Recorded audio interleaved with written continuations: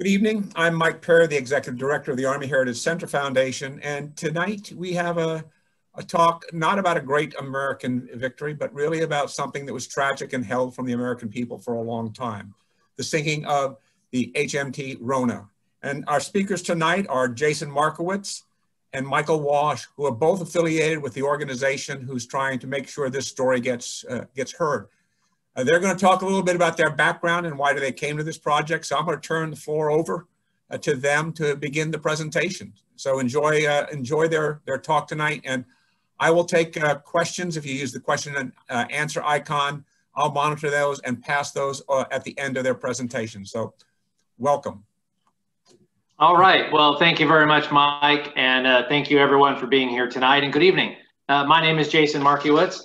I'm the current president of the Rohna Survivors Memorial Association, and my grandfather was a survivor of the Rohna sinking and a member of the 853rd Aviation Engineer Battalion.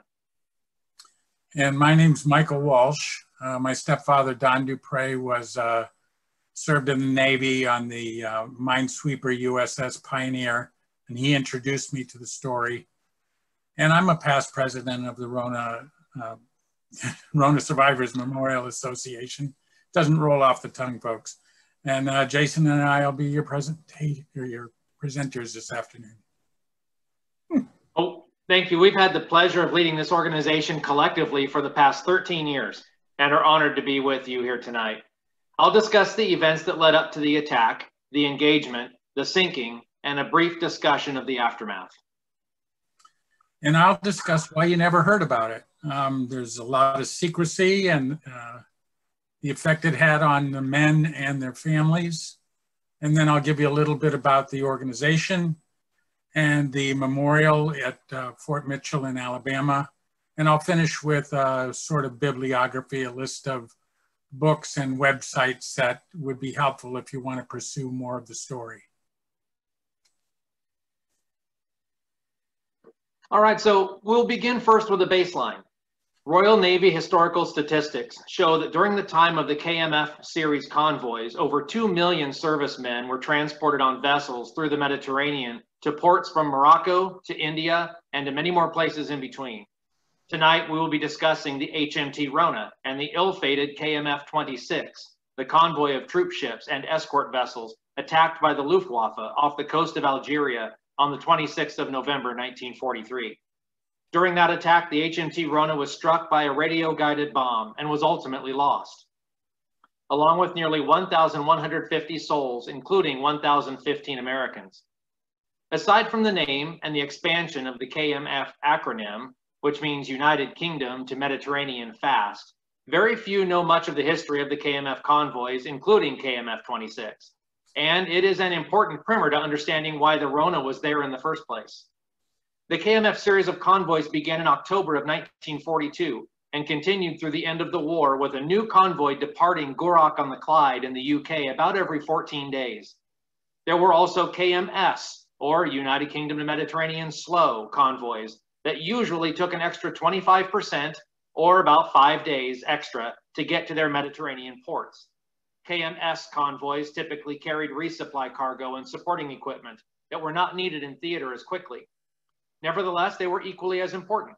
In all, there were 55 KMF convoys, comprising nearly 1,400 vessels, for an average convoy size of approximately 25 vessels, including transports and escorts. In many cases, a ship was used in more than one convoy, so that number does not necessarily constitute individual ships, but rather a culmination of total vessels registered to give an approximation on complement. Beginning in World War I, the threat of German submarines, or U-boats, was so high and credible, coupled with the inability to escort every troop or cargo ship individually, convoys were formed for their protection. In these convoys, large numbers of merchant ships carrying troops and supplies, equipment, and more were grouped together and escorted by a smaller number of combat ships for that protection. However, these convoys had to stop for about 6 months as the Allies won the war in North Africa. The first KMF convoy, aptly named KMF-1, launched from Gourock on the Clyde in the UK on 26 October 1942, bound for Oran, Algeria. This was a new style of convoy, where troop ships and cargo vessels were loaded to capacity with personnel and equipment bound for North African ports in Morocco, Algeria, and Tunisia, and the Allies prepared for Operation Torch. The convoys were very heavily escorted with between 7 and 12 warships of various degrees to fend off enemy aircraft, surface vessels, and submarines. In fact, the troop ships themselves also carried an armament suite to aid in their own defense should they be required. KMF-1 was one of the largest convoys in the series, consisting of 76 total assigned vessels, including 13 troop ships carrying 30,900 personnel and 36 escorts on 3 12-ship rotations. At any one time, the convoy still consisted of over 50 vessels. To make matters even more hectic, KMF-1 was destined for Algiers, the capital of French Axis occupation of North Africa and headquarters of General June. KMF-1 entered Port Algiers on 8 November 1942, and Operation Torch commenced. On that 8th of November, Operation Torch started with a 3-stage attack. First, as depicted here on the slide, first the establishment of firm and mutually supported lodgements in the area of Oran, Algiers, and Tunis on the north coast, and of Casablanca on the west coast. Second, the use of those lodgements as bases to acquire complete control over all of French North Africa, and if necessary, Spanish Morocco. Third, a thrust eastward through the Libyan desert to take the Axis forces in the Western Desert in the rear and annihilate them. By 10 November, Allied forces controlled the landing areas, and by the morning of the next day, Vichy French forces in Algeria surrendered. The Vichy French spread from Casablanca through Tunis, and as part of that surrender agreement, provided aid to the Allied forces to stall the Axis powers, ultimately leading to their demise. By 13 May 1943, after 6 months of heavy fighting in the North African desert, Field Marshal Erwin Rommel's forces were defeated. The Allies had not just defeated remnants of the Afrika Korps, but a total Axis army of more than 320,000 men, dead, wounded, or more prisoners, and all of their equipment. After the successful conclusion of the Allied effort, the Mediterranean became open and accessible. KMF convoy destinations were extended to the cities of Alexandria, Egypt, and Port Said. With the arrival, success, and rapid deployment capability of the KMF convoys, it was the beginning, rather than the end, of the Navy's responsibility to support the other services and keep them supplied. A long series of follow-up convoys had to be designed in order to bring troops and equipment from Britain to Gibraltar and then onto the captured ports in North Africa. On 17 May 1943, only 4 days after the end of the North African campaign, the first KMF convoy passed through the Mediterranean en route to Alexandria. Routes continued into the Suez Canal and beyond a few months later. Not only did the relatively open sea lanes allow for KMF convoys to absorb the lion's share of troop and equipment transport duties across the entire Mediterranean, it also prompted the British Admiralty to begin the drawdown of the Winston Special, or WS, series of convoys, which had been used to bring troops and equipment to the eastern side of the Suez by sailing south around Cape Town, South Africa. This route was extremely long, and while not necessarily sailing in the possibility of Nazi-contested waters of the Mediterranean, they were still susceptible to attack from U-boats just the same. By November, the KMF convoys were moving along, and KMF-26 was about to begin its fateful journey. The weather on 8 November 1943 in Scotland was cold, wet, and inhospitable, with temperatures barely over 40 degrees, and a constant mist cycled with rain. In a week's time, the newly designated KMF-26 was set to shove off from Gourock-on-the-Clyde and make way for Oran, Algeria. Commodore Hugh Davenport, or H.D. Wakeman Colville, a career Royal Navy officer, designated the HMS Birmingham as his flagship, a town-class light cruiser with a storied and decorated service record in the Eastern Fleet, among others. By 12 November, Commodore Wakeman Colville had made his final preparations for KMF-26, decided upon a 3-phased escort flotilla, and verified the route for the 11-day trip to Oran, Algeria, and the follow-on 4-day voyage to Alexandria, Egypt. The large majority of these escorts were to be British Royal Navy vessels, and each of the original 7 taking the convoy from Clyde to Gibraltar would be British. At Gibraltar, 2 destroyers, 1 cruiser, and 1 frigate would break away, while 9 Royal Navy and 4 US Navy vessels would join up for the next leg to Oran and Alexandria. Aside from the weather, the only threat they and all other convoys prepared for was the possible 3-pronged attack from the enemy, including Luftwaffe aerial bombardment, surface ship engagement, and U-boats launching torpedoes from the deep. At 20:30 hours on 15 November 1943, Commodore Wakeman Colville took his place on the bridge of the HMS Birmingham alongside her commander, Captain H.W. Williams, and the convoy made way.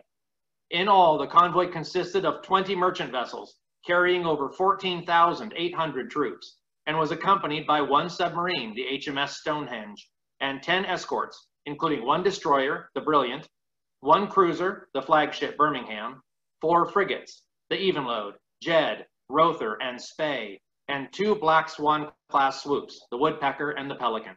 It was a mighty picture, pitching and rolling over extremely choppy seas for a week-long trip to Gibraltar.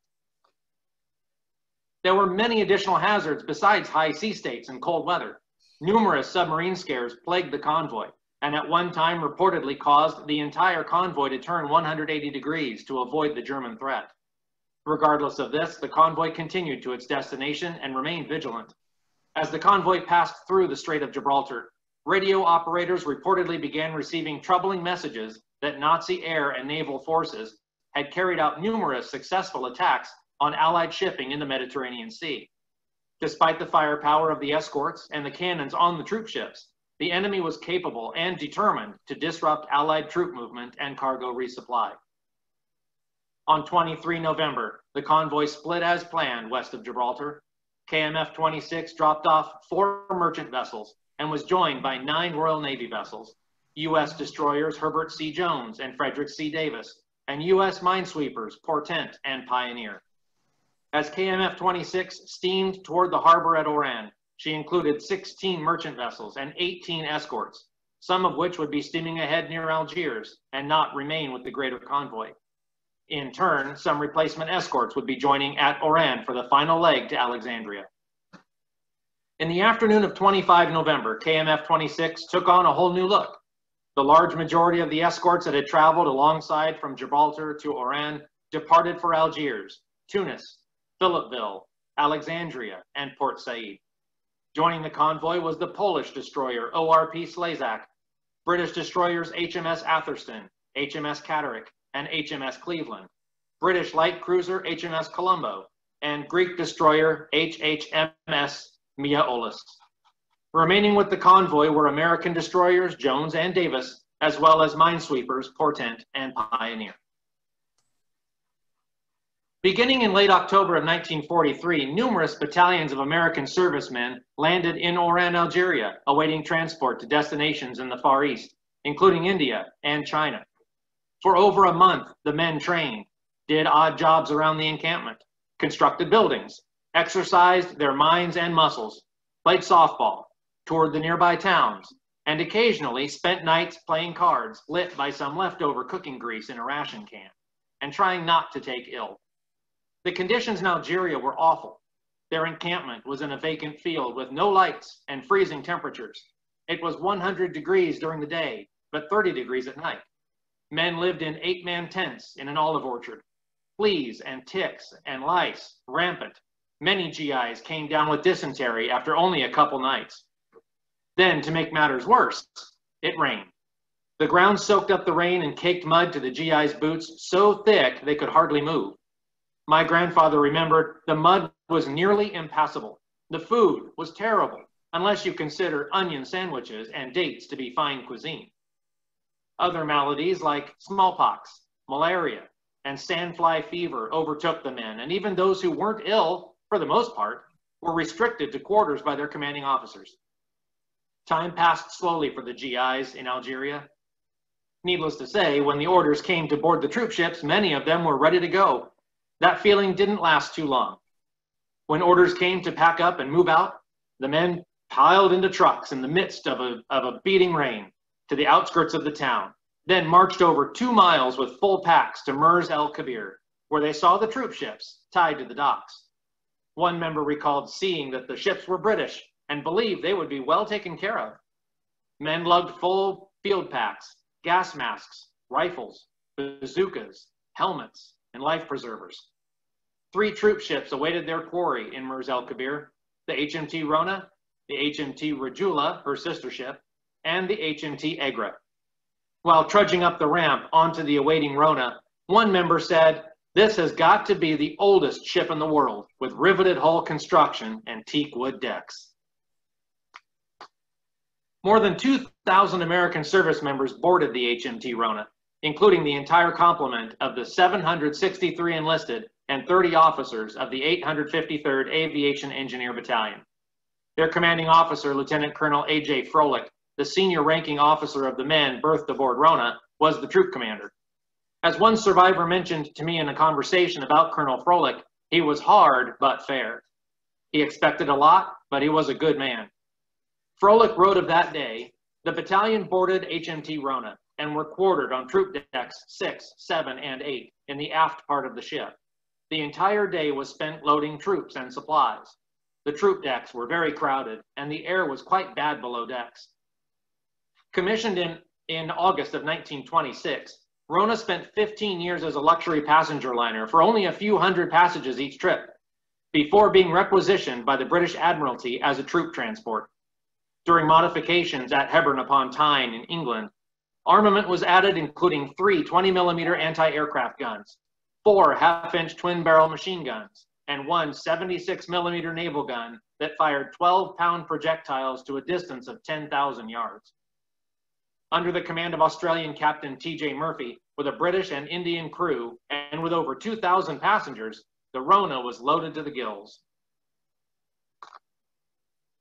6 troop ships in all joined the convoy from Oran, carrying more than 11,000 soldiers. HMTs Rohna, Agra, Rajula, and Koroa, HMS Ranchi, and the French-registered Benfora. This group of transports was known as the KMF-26 Annex. The Annex left Oran on 25 November 1943, Thanksgiving Day, to join KMF-26 on the way to Port Said. The enlisted men aboard celebrated Thanksgiving with canned chicken as a substitution for the usual turkey dinner, and bread rolls that many men described as filled with weevils. Many threw up their dinner over the side as the food mixed with the choppy waters of the Mediterranean Sea didn't blend well together. The following day saw more of the same in the Mediterranean.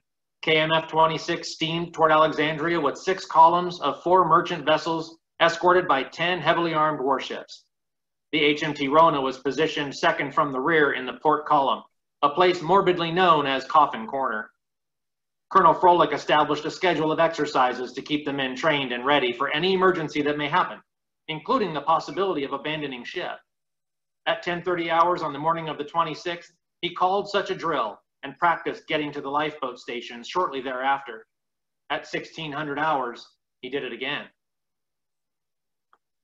While all of this was happening, what were the Nazis up to? Well, Major Hans Doctermann was a loyal Nazi pilot with aerial successes in France, England, and Russia. In early November 1943, Doctermann was assigned to Bomber Unit 40, stationed in various parts of occupied France, where he joined the German attempt to use radio-guided bombs against an Allied convoy in the Atlantic, an effort that was ultimately unsuccessful. However, this did not stop the effort to improve targeting, radio sensitivity, and accuracy of the Henschel 293, a munition 3 years into development, already with hundreds of launches under its belt. The HS-293 radio-guided bomb, approximately 20 feet long and 15 feet wide, guided by radio signals to a receiver that controlled a gyroscopic autopilot, was powered by a Walter 109-507B liquid propellant rocket operating on hydrogen peroxide and sodium permanganate with air tanks, produced 1,320 pounds of thrust, and flew as fast as 560 miles per hour. It required 2 people to perform the task, a pilot and a bombardier.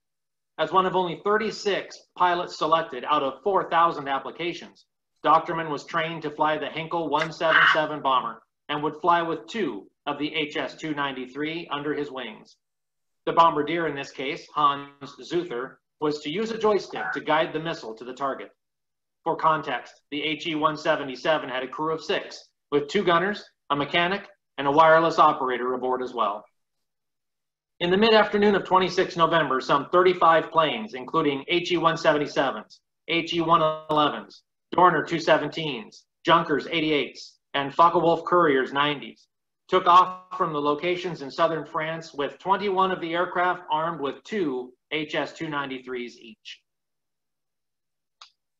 At approximately 16:30 hours, KMF-26 was attacked by upwards of 30 Heinkel HE-177 bombers, escorted by Junker 88 fighter bombers, and approximately 9 torpedo-carrying aircraft. The weather was clear, but the heavy force winds created high sea states with 15 to 20-foot swells, complicating the gunners' accuracy as they shot at the attacking aircraft. Cruiser HMS Colombo reported that numbers 1 and 3 4-inch guns were washing down frequently. Destroyer HMS Atherstone began firing its massive 4-inch guns at the aircraft and engaging the glider bombs with her 20mm Oerlikon.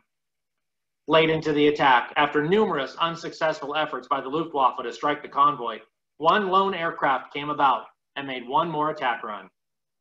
The engagement had been going on for nearly an hour, and some reports say that upwards of 60 HS-293 glider bombs were launched, with the only impact being the one that hit the Rohna.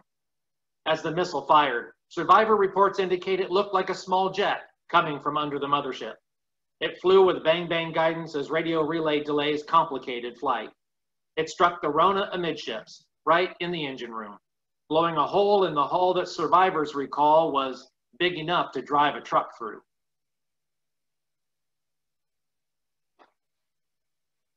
When the engine room exploded, it set the Rohna on a path to the bottom of the Mediterranean Sea. Power was knocked out across the ship. Over 400 were estimated to have died in the initial blast, and without power, some were unable to find stairways or passages to escape. Those who made it topside went from the proverbial frying pan into the fire. The ship was ablaze. Luftwaffe aircraft still patrolled the sky, and the concussion of anti-aircraft fire assaulted the ears. Some who survived the blast jumped from the burning ship and were immediately sucked under by the suction of the sinking. It was hard to stay calm, though some survivors also mentioned, "There was so much screaming, it was hard to keep my head." My grandfather found a stairwell and, having grown up in Hawaii, was a good swimmer. He made his way away from the center line toward the high side of the ship, where there was some open space in the water, and jumped off. Panic had fully set in across the ship. Fights began on deck. As CO2 cartridges were being handed out for use in the lifebelts, more bloody fights sprung up. There were theoretically enough lifeboats to go around, but thanks to some being destroyed in the attack, 8 of them being stored inside the ship and not being able to be deployed, general disrepair, the salty sea air, the rust, and the inability of the Indian crew to tend to their duties, many of them were rusted in place or just incapable of launching. Men tried to break the latches, but most failed. The one who succeeded ended up only having one latch break, tipping the boat forward and dumping the occupants on top of one another in the water below. Captain Murphy sounded the abandoned ship call by word of mouth, as the comm system was inoperable, and anyone able tried to get into the water and away from certain doom. Within 15 minutes of the attack, the ship was literally slipping out from under the men's feet. Hundreds of soldiers in full uniform, boots, sometimes helmets, packs, and all were beaten mercilessly by the oil-soaked water. Some drowned. Some wore their life belts around their waist instead of under the armpits and tipped over and drowned. Some were pulled under by others struggling to stay afloat, and more were struck by debris in the water. Men who found ropes leading down to the water or any of the few lifeboats that made it were like ants climbing down. In some cases, the ropes gave way and dumped the soldiers unprepared for such a quick fall into the sea. Survivors recall seeing men hanging from the side of the ship as it went down, slumped over, heads submerged, tangled in ropes, lines, nets, and ladders. Captain Murphy could not identify how he managed to get off the ship, but recalled later that he was being showered with shell cases. Hundreds died, and hundreds more were in various states of panic, injury, and helplessness in the water, hoping to be rescued. But the Luftwaffe was still overhead. Cannon fire from escorts and a few vessels who stayed behind as rescue ships peppered the sky. KMF-26 continued to steam through the Mediterranean with only a few ships left behind to render protection and aid. Ships evaded steaming over the soldiers in the water. By 1830 hours, Rohna had pitched up her bow and slipped into the depths of the water. Once she was out of sight, darkness fell. Survivors recounted how not even the moon or stars were visible. The only glimmer of hope was the searchlights that men could see flying across the water in the distance. For the better part of the next 8 hours, rescue efforts were underway. 2 United States minesweepers, the USS Pioneer and USS Portent, led the rescue effort alongside the British freighter Clan Campbell and the destroyer HMS Atherstone, among others. 6 rescue ships in all swept the water, picking up survivors and seeing to the wounded. The Pioneer carried the heaviest load, both literally and metaphorically. Many survivors remember the red-headed sailor, later known to be Harold Jones, who rescued any number of those in the water and helped them aboard the Pioneer. In all, 606 of the just over 900 survivors were rescued by the Pioneer and taken to Philippeville to be treated for their injuries. Records show that some were rescued within 15 minutes, while the longest was in the water for just over 11 hours. My grandfather, rescued by the HMS Atherstone, remembers being in the water for most of the night and estimates it was approximately 8 hours until he was helped aboard. In fact, he told me that he swam, treaded water, held on to some driftwood, and did everything possible to keep warm and active. By the time he was rescued, he was so weak that when the British sailor tossed him a rope, he grabbed onto it and it slipped through his hands like a hot knife through butter. The sailor said, "Float, tie it around your waist, and I'll pull you up." The Pioneer, the Holcomb, the Atherstone, the Mindful, the Hunt, and the Clan Campbell had brought more than 1,000 soldiers from the water, living, injured, and dead, that night and pulled into Philippeville nearly 13 hours after the Rohna had been hit. The dead and wounded were driven by ambulance to the British 67th and 100th Field Hospitals. There were no American quartermasters in Philippeville, so survivors were given dry British uniforms to replace their wet ones, while eating cookies and drinking tea. One survivor mentioned that we assumed the appearance of British soldiers with everything but the accent. For the 853rd Aviation Engineer Battalion, who had nearly 800 personnel on the Rohna, they had lost 62% of their number, and only 129 answered roll call on the 27th of November. 10 officers were missing in action. 485 enlisted men were either dead or missing. And of the 278 survivors, 138 had been injured. In all, 1,015 American soldiers lost their lives that night, and 123 crew also perished. It was the largest loss of American life at sea in World War II. 2 days later, on 28 November, the HMS Birmingham was reportedly engaged by a torpedo fired from German submarine U-407, nearly sinking her and resulting in 17 deaths. The next evening, on the 29th of November, KMF-26 was engaged again north of Benghazi, Libya, at approximately the same time of night. 15 Junker 88s dive-bombed the convoy in 2 waves. The escorts engaged the attacking aircraft with moderate success, only splashing 1 Junker and no ships were lost. The HMS Ranchi, Commodore H.D. Wakeman Colville's flagship, took a bomb through the forward part of the ship, destroying a wooden deckhouse and passing through the side of the vessel before detonating. 1 soldier was killed, 3 were wounded, and the Ranchi survived the attack. Another vessel in the convoy reported 3 near misses. On 30 November 1943, KMF-26 arrived at Port Alexandria, Egypt, and all parties breathed a sigh of relief. After a journey that began only 15 days prior from Clyde, Scotland, they had been engaged by the enemy 4 times, staved off over 60 guided bombs, splashed approximately 10 enemy aircraft, and 2 transports and 1 cruiser struck by enemy munitions, and the HMT Rohna was sunk. The larger statistic was in human lives lost, where nearly 1,200 had perished in the final 4 days of the journey. The convoy commander, Commodore Wakeman Colville, survived the transit and went on to lead additional convoys in the latter part of the war. HMT Rohna Captain T.J. Murphy and Troop Commander Lieutenant Colonel A.J. Froelich survived the attack and continued to serve in other capacities. Many of the ships of KMF-26 had distinguished service in future engagements, including Anzio and Normandy, and at least 2 others were lost to the depths too soon. I hope you've enjoyed the historical perspective of the event, and now I will hand it over to Michael Walsh to take you on the rest of the journey tonight. We'll reserve time at the end for questions and are happy to answer them at that time. Michael, Thanks, the floor is yours. Thank you. Go ahead and put it on. There you go. a lot of people wonder why they've never heard of this incident. If it was such a big deal, so many lost at sea. And a lot of it had to do with the classification of the incident. It was immediately declared secret.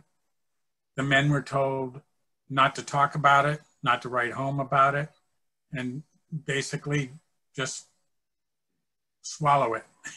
So give me the next slide, Jason. And even the mail, this is a piece of mail that I've gotten, you can see down over in the lower left, that it's been censored. All the outgoing mail of all the men, the officers and enlisted, were all read and censored as needed. Of course, most men did what they were told and didn't write about it, but they did check. And next. So even, this was February of 1944 in the New York Times. So it's 2.5 months after the sinking. Finally, some news is hitting home. But if you look at it carefully, they have disinformation in it. So it's true, roughly 1,000 were saved out of 2,000. And it was the biggest transport loss. As a matter of fact, it was the biggest loss at sea in World War II. But it also says that it was in European waters. Doesn't mention the Mediterranean. And it also says that it was a submarine attack. That's one of the reasons of the secrecy, was the weapon. Most people still today don't even know that the Germans had guided missiles like the one you saw in the animation, but they were there. So even 2.5 months later, there's still disinformation out there, and it really left the families. They were pretty much all told that their loved ones were missing in action. Very few were told if they were killed in action for some time. And it had a big effect on people.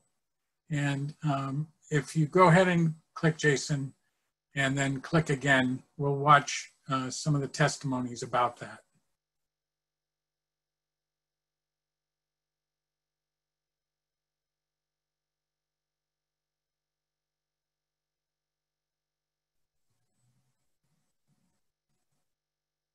I talked to cousins, and I'll tell them about the Rona, and they said, you know, I loved your father, but he was such a sad man, and he would sit there and tell us war stories, and like nobody believed him.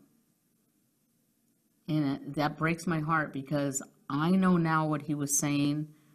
He was just trying to find somebody. He was trying to be acknowledged, somebody to believe him. And then, of course, my mother. He married my mother 3 months after he got home. And I finally got it out of her that she never really knew what happened to him. She was very surprised. And they had been married for a good 18 years. And I find it very, very sad that he could not get on with his life. And I've talked to other survivors, and they really did get on with their lives. They made something of themselves, but my dad was not able to do that.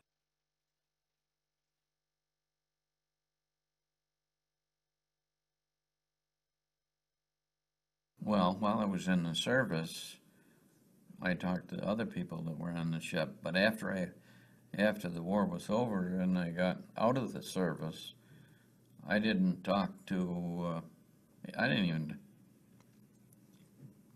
tell my parents about it. And you know, I've read stories, the others were the same way. You wanted to get on with your new life and not repeat all that happened over the past several years.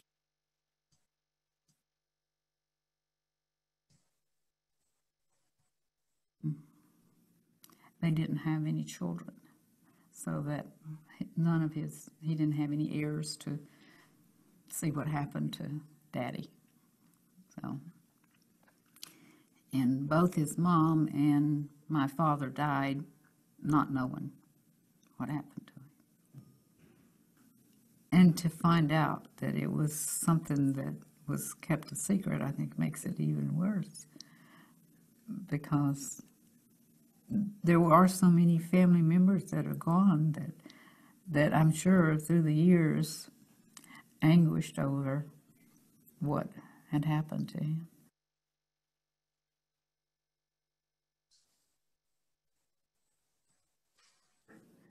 But, you know, we never heard too much of anything, and even after the ship got sunk, it was quite a while before we ever found out anything from Washington.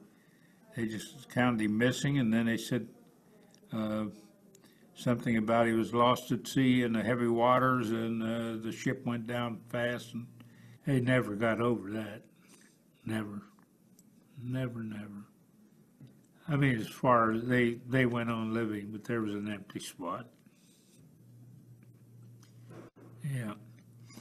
We all missed him very much. He was only 21 years old.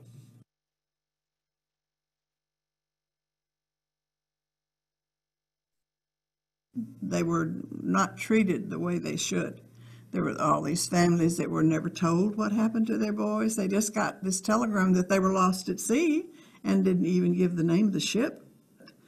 You can't ever make up for all of these years that the parents grieved and wondered and went to fortune tellers, just had no idea what became of their boys.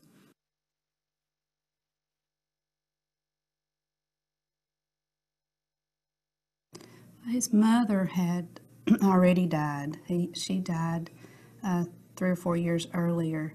He had a father, three brothers and 2 sisters, and a wife that he left behind. He had just married. He just turned 22 when he died.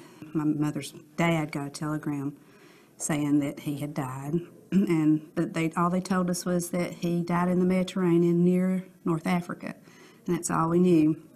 My son plans on being a history major, and he didn't know anything about it, and none of the professors do, and everyone you talk to, none of them know anything about the Rona in World War II and all the loss of life. So I think it's important that we get it in the history books. Yeah, so these videos I shot over the years. I, by profession, am a video producer, corporate video producer, and after going to the reunions a couple of years with my stepfather, I just realized that somebody had to record these stories or they'd be lost.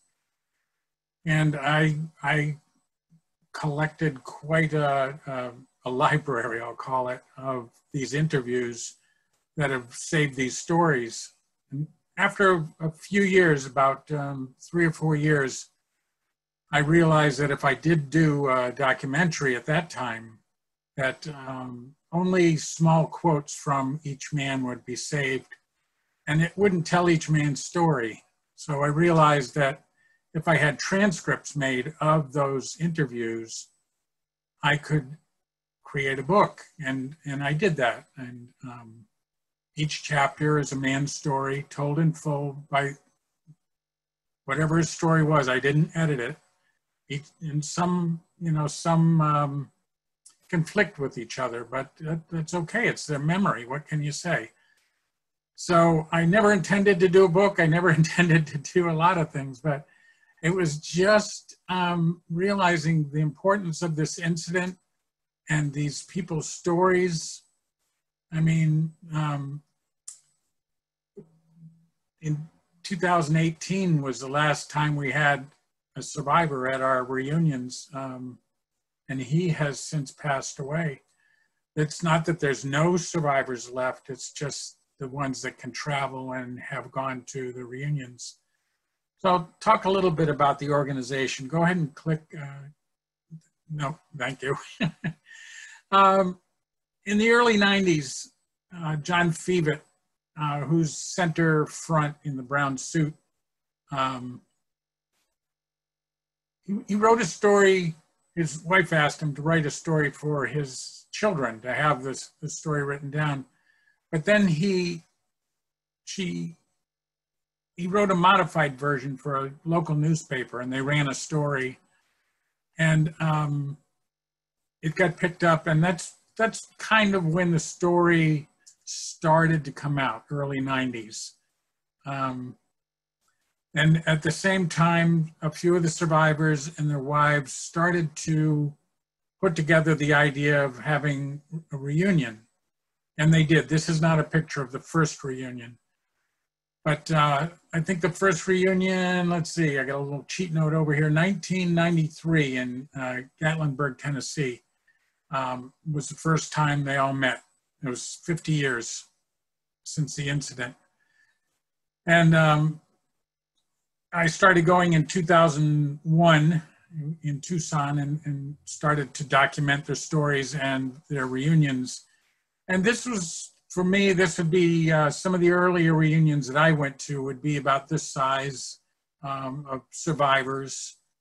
And if you click for me, please, Jason. Then they started to pass away, or they would get ill and couldn't travel, and we had fewer and fewer. And I hope I don't get emotional, but this picture makes me emotional. This was a reunion where normally the picture, like you just saw a minute ago, they're all dressed up. And this one, they're not so dressed up. Well, the reason is normally I would take the formal picture the last night when we would have a big formal dinner and everybody would come and they'd dress up. This was shot the first night. Ruth Canny, who was the wife of a survivor, just looked at me that night and said, you should take a group shot. And I did. I took, against tradition, I took a group shot. Well, the gentleman in the front row on the far left in the bright blue passed away that night. It's his last photo. And the gentleman on the far right in the front with the eye patch, that was the first time he ever came, and he left that, he only came that first day. So this picture means a lot to me. But it's also significant to see that the numbers of the men were decreasing. And part of the reason for the organization was to create a memorial. And John Fevitt was the spearhead on that. And he found a place. It was difficult for him to find a place that would receive the memorial. Arlington didn't offer him anything except he could have a small plaque on a tree at Arlington. He was pretty insulted by that, with that huge loss of men, that they would only offer that. So he looked around and he found at Fort Mitchell in Alabama, they had a national cemetery there that welcomed him. So if you click, this is the plaque that is there now. It was dedicated in 1996, and it's still there in a wonderful little spot. And let me double check. If you click, in 2008, we had a rededication, and that's John Fevitt on the right and my stepfather on the left, representing the Pioneer and the Rohna. The Pioneer was always a little bit of a favorite of the men because the ship had saved over 600 men. It was really amazing. And a lot of people don't know this. The men on the Rohna were all green. They'd never seen combat. Well, the men on the Pioneer hadn't either. So it made it even more amazing. So if you click, this is what the memorial looks like. That was the year, fair number of the men were there. They were really, really happy to be there, and we were happy to have them. One of the interesting things about the organization is, obviously, it was started by survivors. And the first presidents of the organization were all survivors. And then in 2003, I think, 2003, the first son, a son became president. So it passed a generation. It went from the fathers to the sons. I was the next president, so I'm on that level of generations, the son. And now it's passed to Jason, who is a grandson. So the organization itself is still thriving and doing well. And we had a reunion organized for Salt Lake City, Utah this year, which had to be postponed to next year for obvious reasons. But in that time period, unfortunately, we lost Gus Geekus, who was a gentleman on the far right with the red tie. He was the last survivor that had been coming on a regular basis. And again, there's still a survivor or two. I know of one in my area, but again, most can't travel. So the other thing I wanted to share with you is information. I mean, even in this amount of time, we haven't been able to, we're only able to scratch the surface, honestly. So if you click to the next slide, I'll show you a few books and tell you about them that are out there. This one I consider, I call it the gold standard. It's by Carlton Jackson. He used to come to our reunions. He has passed away since. He wrote, it went by another title. If you remember it, I never remember the name of the title, Jason. Yeah, it's called Forgotten Tragedy. All right, it originally came out as Forgotten Tragedy under a different publisher. And when— Yeah, it was the Naval Institute Press published it under Forgotten Tragedy. That's it. Yeah. And then when it was republished in a different publisher, they wanted a different name. So this is the most current book. Unfortunately, it's out of print, and you can find them, but people seem to want a lot of money for these, and I don't understand that. But Carlton Jackson was a history professor, and he did research in the National Archive. He went to Germany and he interviewed Hans Doctermann. He just did everything right. I mean, all the resources and footnotes, and if you get one book, this is the book to get. And so keep that in mind and go ahead and click to the next one. These are my books, the ones I was talking about. These are different than his. These are memoirs, if you want to say it.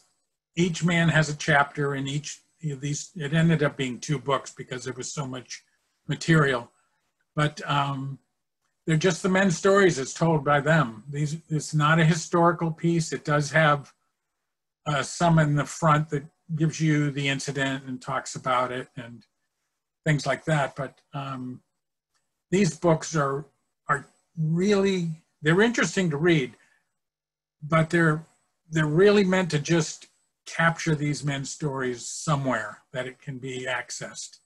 And so these are still in print, and you can even get them in Kindle. And if you like Kindle, they're really cheap. You can save a lot of money. But again, they're in print, so that they're not hard to find. And then go ahead and click. Now, Jim Bennett, this was kind of a tribute to his brother. His brother was a casualty on the Rona. And he wrote this book. And it's a good book. It's a little harder to find. It is still in print. And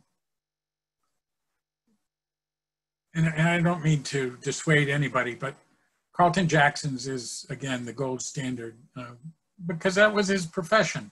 He'd written a number of books and done, history and so forth. So one more click. This book is not about the Rona. But if you like World War II and you want to know more about these radio-guided bombs, Marty Bollinger did a heck of a job. He's an amazing person. He's come to our reunions. He's spoken to the group. He did so much research on his book.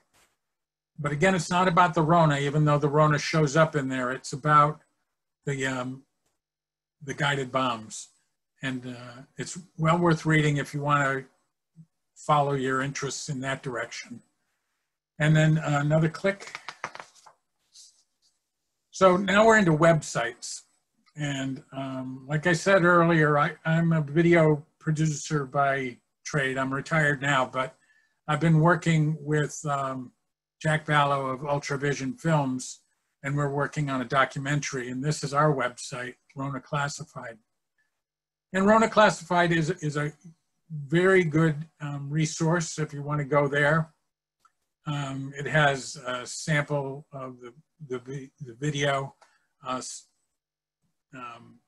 There's so much. I mean, you can search by state for casualties by state, which is unusual.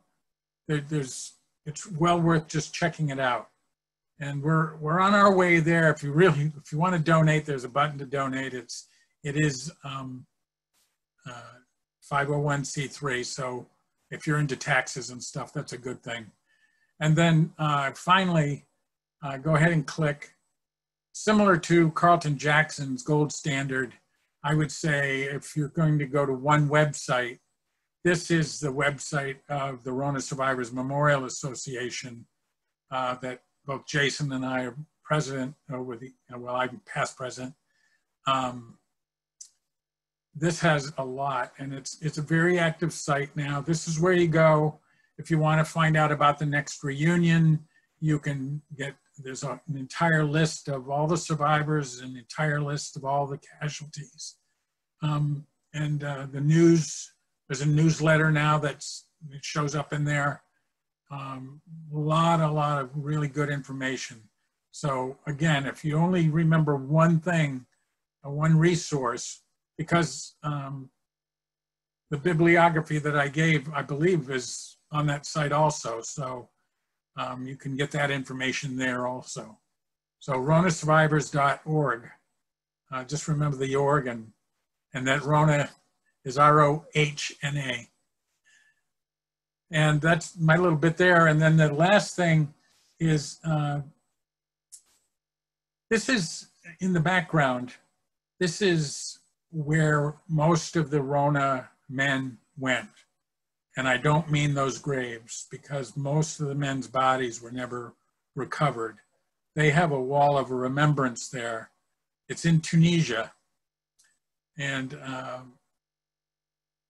some of the men have gotten there in the past, and they've been very moved. But Charles Osgood picked up the story after seeing what John Fevet had been up to. He found out about the story, and he did a radio piece about it, and he ended it with that quote, and it's really says exactly, I'm not going to read it. It really says exactly what I think happened. It's just, we never knew. Most people just never knew. So with that, if you want to go to, this is our contact information. Either Jason or I, you can email us. There's, again, there's the Rohna Survivors website, which again is a great resource. And I think that concludes our presentation. So if Mike wants to come and give questions. First question, are the photos of the men going overboard real Rohna photos or examples that were pulled from other sources? So the photo of the ropes was actually a photo to demonstrate. That was not from the Rohna. There were no photos being taken during that time. So it was a demonstration to kind of elude what getting down those ropes was like. Next question, was there any accountability from the countries involved, US, UK, or India, for the deaths ever processed? Or was it just sort of completely washed under the table? Yeah, no, there was no accountability at all. Nothing on the ship's condition that it went to sea in? You know, there's things that we didn't say that really could get some people in trouble, I think, is the conduct of the Indian crew, the condition of the ship. There were a few things in there, and one of the things that struck me over the years, I've been to the National Archives, I've seen the original documents, and one of the things I remember seeing was a report that we had kept trying to get the British to, because it was a British convoy, they owned it. And so they also owned whether you could send out news releases. And the US wanted to send out more information, and whoever it was on the British side, I never got that end of the communication, but they wouldn't allow it. They wouldn't allow it. That's why you got stuff like you saw in the New York Times, where there's disinformation in there, and it's even 2.5 months later, there's still, it wasn't until roughly, what is it, maybe 6 months later that more information came out. Is any of this information on your website? That's a good question. Well, I know that there's a pretty healthy group of links on the website that take you to various web resources. National Archives has a database search. World War II websites have research. There's USAAF data has research capabilities that will show you casualties from the Rona. You just type in 27 November 1943, which is the date they use for the death dates, and you can pull up the list. So there's a lot of web opportunities out there without having to go to the library and go through microfiche and that kind of stuff. But Jason, a lot of it is coming web-based. Jason has a pretty good website about the 853rd also. There's a lot of good information there. Okay. I think that's posted on the Rona website. Yeah. I wasn't going to be self-serving, but thank you, Michael. No, that's, the information. You've done the research, it could be self-serving. Did the British put the same classification on the sinking of the Rona as the US did? Mm-hmm. They have documents from the British Ministry of Defense I'm looking at here on my wall right now, and they have it classified with their labeling as well. They were not as restrictive. Ours was for 50 years. And so it really wasn't supposed to be talked about until 1993. And that shows you the level of secrecy they were putting on it. For the British, they were marking it classified. So at that point, it was basically just a way to keep the story a little bit removed from the top of the stack. And then really to go hunt it down, they weren't publicizing a lot of information. And for a long period of time, because the US kept it so secretive, there wasn't really a lot of research being asked about it. And so slowly but surely you can get that shuffled away. Someone asked about the notation on several of the old documents. It's at first IND period. What is that? Yeah, that's a military terminology for an endorsement. So as you're doing an intern memorandum and you have multiple levels of chain of command that need to approve the document, you're going to get an endorsement letter. So it'll be written by someone down the chain that sends it up to an executive officer, that sends it to a commander, that sends it to the next level. Each of those require an endorsement to say, I've seen it, and then it moves on to the next step. Catherine, that we all know, joined us tonight, and she wants to know about Hans' document in the aftermath of the war. Well, I know that the book that Michael put up there with the Allied Secret, same as Forgotten Tragedy, which I'll just kind of show you right here, this book here. This is the Forgotten Tragedy covering of the same thing. But they actually go through, and as Michael was saying, with the research that was done in Germany and the interviews to Hans Dockerman and people that were involved on the German side as well, they do carry on in the book about what happened afterward. In fact, they mentioned that upon landing, the adrenaline of the Nazi crews from all the aircraft that came back was so high that they didn't sleep that night. They weren't sure whether it was successful or what was it going to be seen like. They knew that they made it back, for the most part, but that he didn't sleep well that night. And then there was a lot of things afterward that he looked back on to say, you try to figure out, did you do the right thing or not? And he never quite came to grips with that. And I know as you take a look at at our website, Michael, I know you want to kind of talk about his son coming over and talking to us, right? Yeah.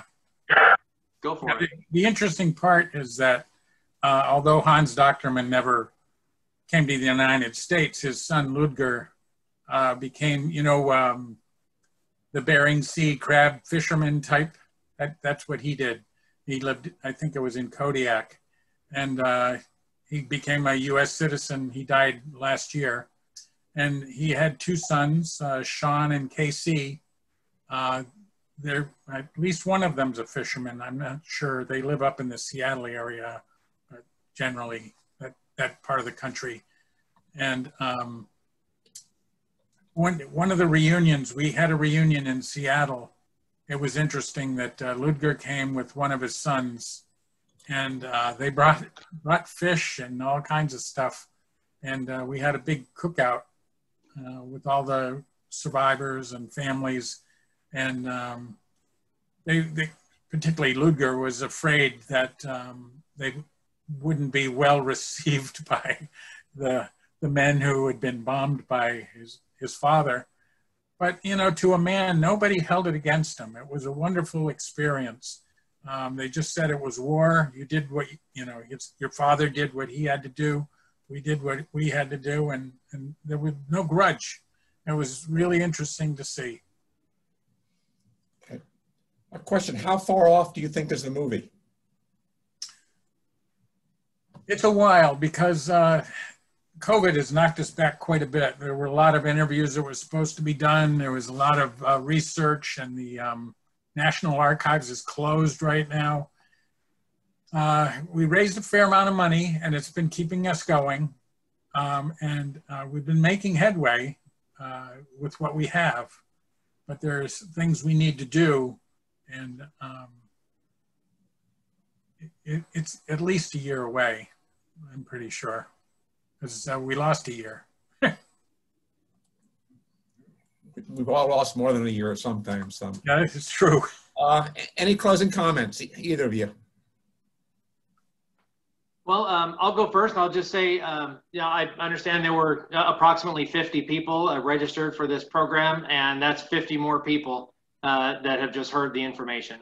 And as we put at the end of it, the historical piece of it was to give you some context of convoys and some context about why the Rona was there in the first place, to give a little bit of a primer before going into the attack itself.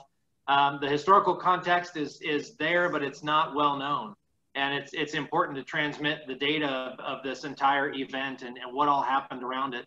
And so you guys have a little peek into this, and knowing that Rona Classified is on the way, and you've got the website ability to go research, you know, from home right now, which we're doing a lot of things from home right now. You have the ability to kind of learn a little bit more about it with the resources we've got here, and just be able to carry that message forward. That quote from Charles Osgood, we put at the end on purpose, you know, to try to capitalize on the fact that people just didn't know. And so we're trying little by little to make sure that gets remedied. You know, I had a real life experience with that quote. If you remember way back in the old days when we used to actually be able to go to a live presentation, there was one here where I live, and the Naval War College is nearby, and a professor was, and an author of note, was giving a presentation about convoys in the Mediterranean in World War II. And I listened to his whole presentation, and afterwards, you know, you could go up and talk to him, and I asked him if he knew about the Rona, and he had never heard of it. And that's amazing to me, a man of that level, not having heard of it. So our job is not done. We're going to keep going and try to get the story out and get these men the recognition that they deserve. Well, I want to thank you for coming online tonight and doing this presentation, Jason and Michael. And as Jason said, the 50 people who signed up for this lecture, you'll be receiving, sort of the last question that was asked, but I'll save it. We'll be posting this to our YouTube site in 2 to 3 days. We'll send out a notification to everyone who signed up for the lecture tonight, so they know. And then I would just ask that when we send that notification out to you, you send it to your friends so that they are able to come and watch this lecture, because we would really like to have this presentation, because it is an unknown event of the war, get out to a much broader audience so that they understand some of the sacrifices that our soldiers, their families have suffered in support of our nation's objectives. So thank you for coming tonight. Thanks again, Michael and Jason, and look forward to talking to you in the future. Thank you for the opportunity. All right, thanks, everybody. Bye. Good night. Good night.